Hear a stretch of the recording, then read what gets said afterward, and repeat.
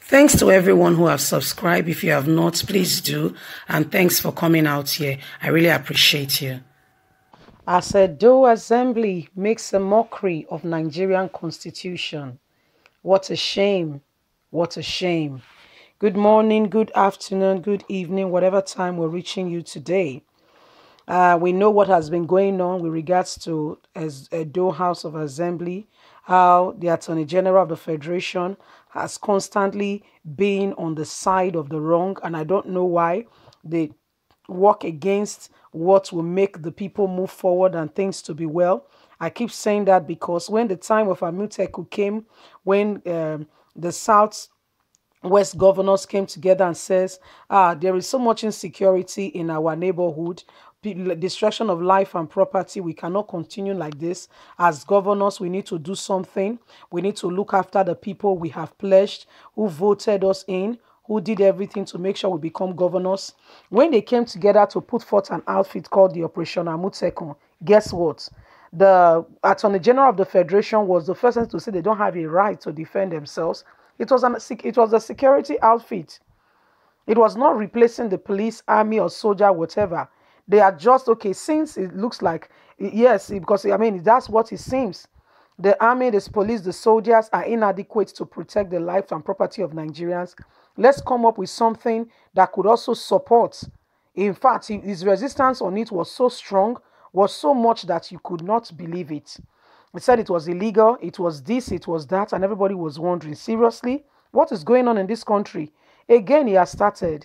In Edo State, you know, the Attorney General is part of Buhari's administration, and, you know, was appointed by Buhari, so he's an APC guy. When this whole issue started with the Edo Assembly, everybody was watching and seeing what the federal government would say.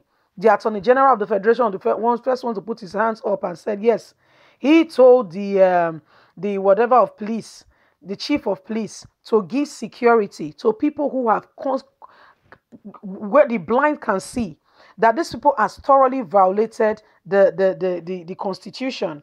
According to Nigerian Constitution, you know, the way they are interpreting it anyhow, they do the things the way they want. They become the law. According to Nigerian Constitution, lawmakers that have been out of the house for a particular number of days cannot, you know, their seats are declared vacant, and they can put in another person. Another person can come in. Guess what? Attorney General of the Federation said it does not matter. They can go back there. He has given them security to continue. What a country. What a country. And again, what is going on in Edo State now is a clear violation of our Constitution. And nobody's saying anything. You see? Let's continue with the news and get all the details. That's why we are begging you, please leave a comment. It is going around the nations of the world. Can you imagine that even a Edo State election, the United States of America has written a letter to Nigeria because of Edo State of elections that will be taking place in exactly 4 weeks from today. Can you imagine? The Americans are aware. So please don't think that you are just, no, you are not wasting your time. When you leave a comment, when you like and share, it helps the news to travel. Let's continue with the news and get all the details. As Edo Assembly makes a mockery of Nigerian Constitution, the world is watching. Edo House of Assembly saga took a new twist on Thursday, August the 6th, when dozens of heavily armed operatives stormed the complex about 8 a.m. and police were all over the place. We saw renovation all going. Thinking that the federal government will address the issue and speak up, the Attorney General of the Federation said he actually gave security to the lawmakers to go to an unknown disclosure to be inaugurated, which is a clear violation of our democracy and our Constitution, because they've been out of the house for a number of days that they are allowed out. The Attorney General of the Federation has gone on and has said he gave them the authority to be inaugurated. How does that relate to our Constitution? We are not in a military regime. We are not in a dictatorship environment. It's supposed to be democracy, but the federal government has not clearly spoken to the people of Nigeria with regards to how they are making a mockery of Nigeria's constitution, because they have favorites and they have people that they support. We are calling on the good people of Nigeria to stand up and speak for truth. They got together and even in their unknown disclosure said that they've impeached the Speaker of the House and planning to impeach the Governor Godwin Obaseki. But truth be told, Nigerians will arise and will speak again. A clear violation of our rights is going on every day, and we can see what these people are doing. They call themselves government. Are they ordering us around?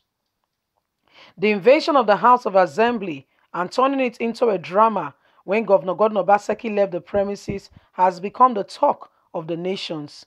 Everyone is watching clearly what is going on with Nigeria democracy. We wish to say that everyone in Nigeria should rise up and speak, because when you keep quiet today, much worse will happen tomorrow. Well, this is what they are describing. A clear violation of our human rights is what is going on right now in Nigeria, where you can see that even the Attorney General of the Federation is taking sides, which is a clear indication that our nation is turned into something else. We must rise up and defend our democracy. We must rise up and defend our people. We must rise up. Edo State cannot be used as their media house. Well, people, one thing you can do is that you can vote. You can vote and don't allow your vote to be taken away. Nobody will take your vote away if you stand, vote for the candidate of your choice and defend it. It's a shame to think that some people will rather prefer that godfatherism continues because of the benefit that they will derive. But Nigerians, once upon a time, we need to stop thinking about I and think about we. That's the way we can enhance true development. We begin to think about everyone, inclusive. We begin to think about our roads.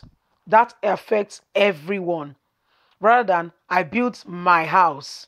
If your house is no matter how beautiful your house is, you will still ply on that road that is not constructed, and it will damage your vehicle. If we have electricity, constant electricity, you will not need to buy fuel. You can do what you need to do, and that affects everybody. Not me buying generator and buying fuel to fuel the generator and enduring the sound. Or does the generator does it not produce sound pollution? So there is a lot at stake. Nigerians, Edo State, the ball is in your court. Choose and choose wisely. God bless you. Bye for now.